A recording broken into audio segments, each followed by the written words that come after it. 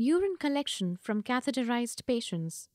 Requirements: sterile containers, spirit swab, clamp, syringe, and needle.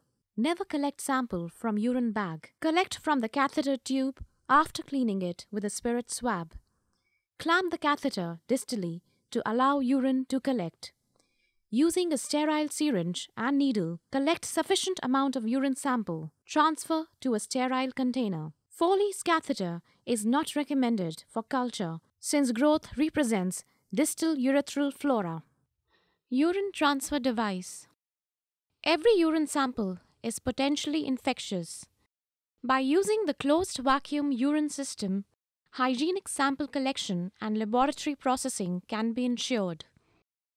The device consists of a urine transfer straw and a plastic tube with vacuum.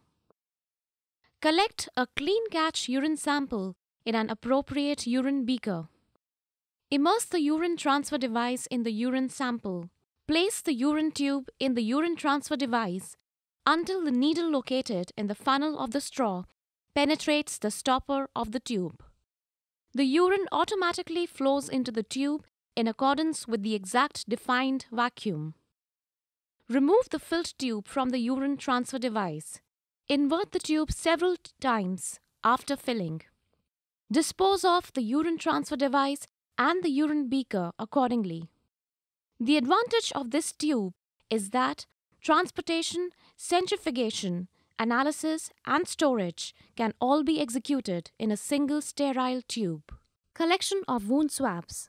Gently clean skin around the wound prior to sample collection to reduce commensal flora contamination. Remove surface exudate by wiping with sterile saline or 70% alcohol. Tissue or aspirate is always superior to a swab specimen. If swabs must be used, collect two, one for culture and one for gram staining. Aspirate if possible, or pass a swab deep into the lesion firmly. Sample the lesion's fresh border. The samples of the base of the lesion and abscess wall are most productive.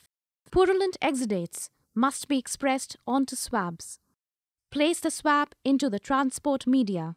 Label the swab with patient's full name, date, or unique identification number, source of specimen, and date and time of collection. Maintain swabs at room temperature and submit to the laboratory within 24 hours of collection. Deep wound specimens are optimal as the predictive value of superficial swabs is low. Investigation of deep wounds for anaerobes requires a special anaerobic collection kit available from the microbiology laboratory. Collection of throat swabs. Swab the tonsillar area and posterior pharynx. Place the swab into the transport media. Label swab with patient's full name, date or unique identification number, source of specimen, and date and time of collection. Maintain swabs at room temperature and submit to the laboratory within 24 hours of collection.